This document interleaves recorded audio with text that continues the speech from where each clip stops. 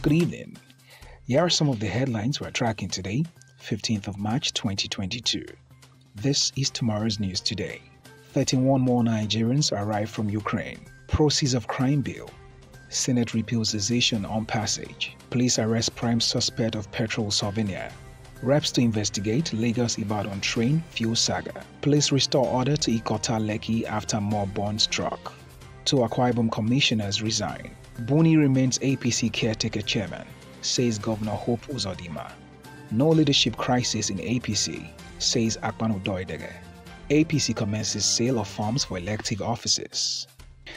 In business, Nigeria's inflation rises to 15.70%, says NBS. Repeals CEO's company dissolved in US. Oil price surge boosts Nigeria's foreign reserve by almost $3 billion, says Fitch.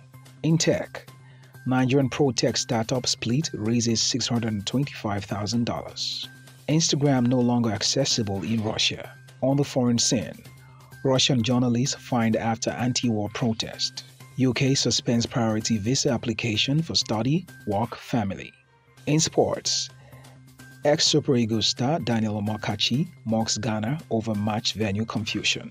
Liverpool wants to be annoying as possible to Manchester City in title race, says Klopp.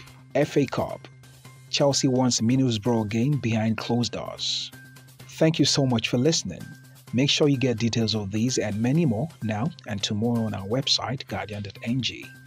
And do ensure to pick up a copy of the Guardian newspaper from newsstands tomorrow. Not to forget, you can also connect with us on Facebook, Instagram, Twitter, as well as YouTube at Guardian Nigeria. Have a good night and continue to stay safe.